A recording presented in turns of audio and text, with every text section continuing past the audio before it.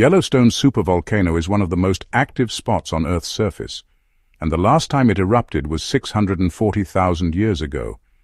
But since we don't have a crystal ball, experts can only guess when it might blow again. The thing is, they believe it will happen sooner or later, and while Yellowstone is far from the only supervolcano in the world, it is the largest. So what if the next eruption isn't Yellowstone? Are there other equally dangerous supervolcanoes out there? You're watching this channel. Join me today as we look beyond Yellowstone and ask, are these supervolcanoes next to erupt? Let's start with the basics. What makes a volcano a supervolcano? It all has to do with their magma chambers. See, most volcanoes are stratovolcanoes, towering cones formed from layers of lava and ash. They get their magma from deep within the planet, and as that magma rises, it collects in a magma chamber just below the volcano. When the pressure in the chamber becomes greater than the strength of the surrounding rocks, the result is an eruption. Now, this happens at all different timescales depending on the volcano. Some erupt every few years, others can go hundreds or even thousands of years between eruptions, but no matter how often they blow, unless they're constantly erupting, stratovolcanoes have a finite amount of magma in their chambers. And when the chamber is empty, the volcano is dormant. Now that's all well and good, but what makes a volcano a supervolcano? Well, that comes down to the size of their magma chamber.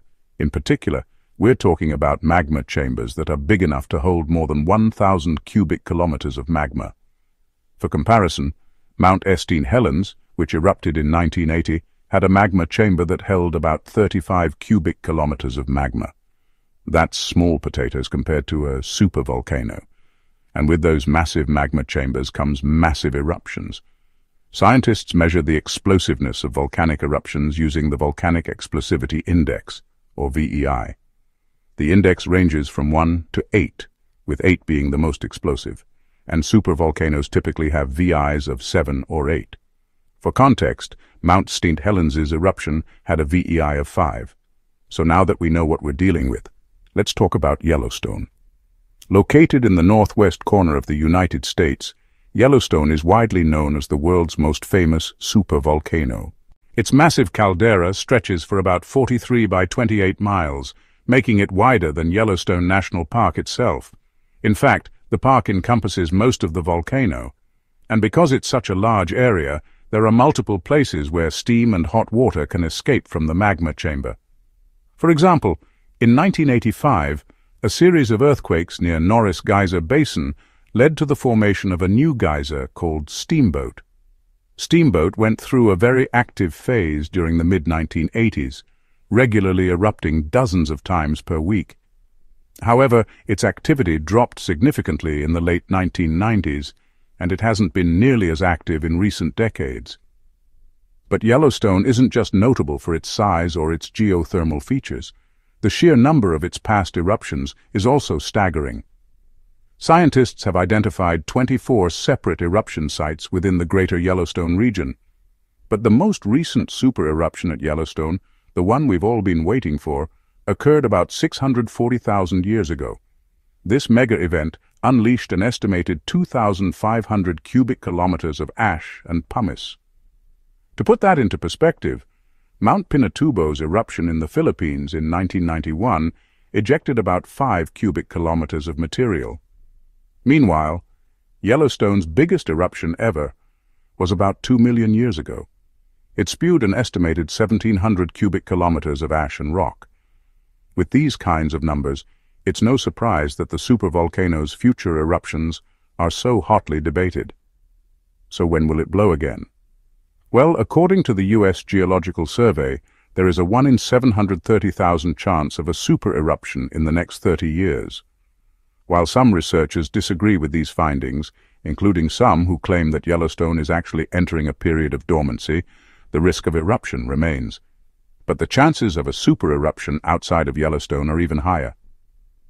Let's take a look at our first contender, La Garita caldera in Colorado. La Garita is the largest known caldera in North America and the second largest in the world. It's located in the San Juan Mountains in south-central Colorado, about 50 miles north of the New Mexico border. But unlike Yellowstone, La Garita isn't just one single volcano. In fact, it's home to 40 cinder cones and lava domes. And like Yellowstone, the entire area is dotted with hot springs and geysers. Unfortunately for those hoping to see a once-in-a-lifetime eruption, La Garita's last eruption happened 27 million years ago. As far as scientists can tell, the event was extremely violent. It had a VEI of 8 and ejected 5,000 cubic kilometers of ash and pumice. In other words, La Garita blew up 3 times the size of Yellowstone's most recent eruption.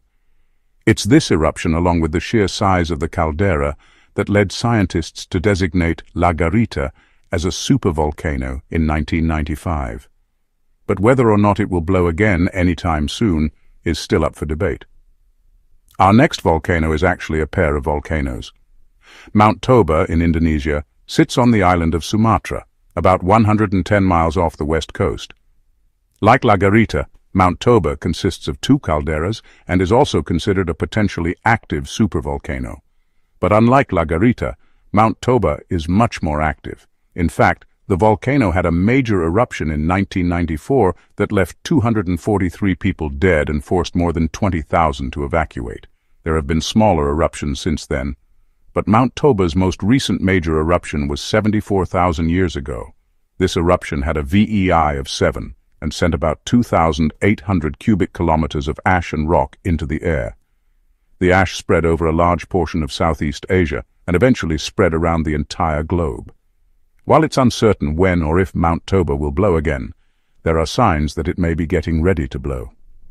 In 2019, the country's Center for Volcanology and Geological Hazard Mitigation raised Mount Toba's alert level after seismic activity increased. Because of this, the local government established an exclusion zone around the volcano. Residents living within 5 miles of the volcano were relocated, and those living within 12 miles were told to be on standby in case an evacuation order was issued. Our final supervolcano, Campi Flegrei in Italy, is considered the most dangerous volcano in the world. Sitting just 12 miles from Naples, Campi Flegrei is an extremely active volcanic area consisting of multiple overlapping calderas. Like Yellowstone, it's home to several geothermal features, including steaming fumaroles, bubbling mud pools, and even a small lake. While there are smaller craters within the Campi Flegrei volcanic complex, the largest is the caldera of the Neapolitan yellow tuff. This caldera formed in a massive eruption about 39,000 years ago that ejected 37 cubic kilometers of material. It's this eruption, along with the proximity to a major population center, that makes Campi Flegrei so dangerous. According to estimates from the European Mediterranean Seismological Center, about 3 million people live within 62 miles of the volcano. About 250,000 of them live even closer, within 31 miles. And many of those people are completely unaware of the danger they're in. Despite the potential disaster that could strike, Campi Flegrei has been inhabited for centuries. In fact, excavations have revealed evidence of human activity dating back to the Bronze Age, and the area has remained densely populated ever since. Because of this, scientists have worked hard to monitor the volcano. In 2012, the Italian government created the National Institute of Geophysics and Volcanology to keep watch over Campi Flegrei and other potentially active volcanoes in the country. But despite these efforts, the volcano remains unpredictable, and in 2018, scientists reported that seismic activity had increased. Since then, the Italian authorities have maintained a close watch on the volcano. Yellowstone may be the most famous supervolcano in the world, but it's definitely not the only one. From La Garita to Toba to Campi Flegrei, there are plenty of supervolcanoes that could blow up and cause serious damage. And while scientists have made great strides in monitoring these volcanoes, we still have a lot to learn. Fortunately, these volcanoes are mostly found in remote areas or unpopulated regions of the world. If they did blow up, the death toll wouldn't be nearly as high as if they were located somewhere like California or Japan.